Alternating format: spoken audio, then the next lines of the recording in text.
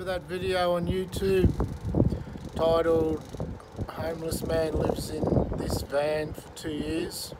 Something like that.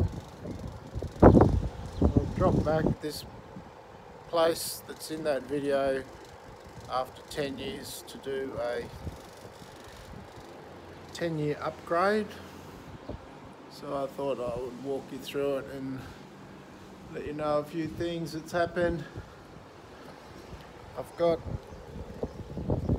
well, I live in this van nowadays. I only just bought this a couple of months ago. I'm going to do that up, and that's going to be me home away from home. All this time I've still been living in a van.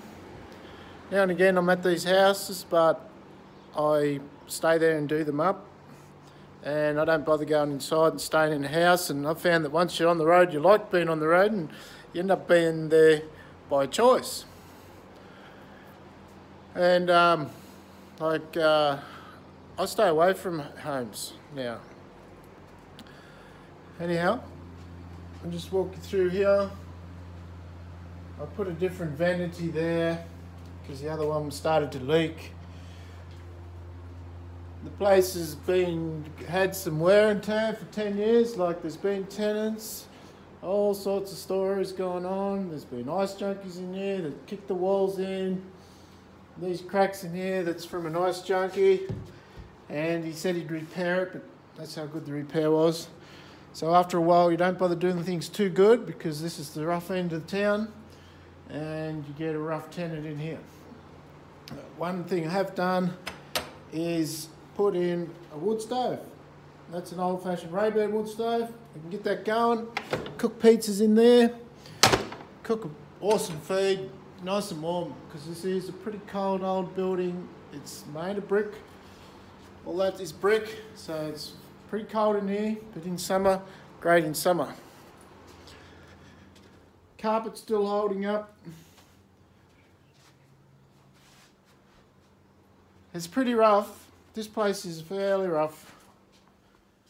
It's just functional and reasonably tidy, and that's how things go here.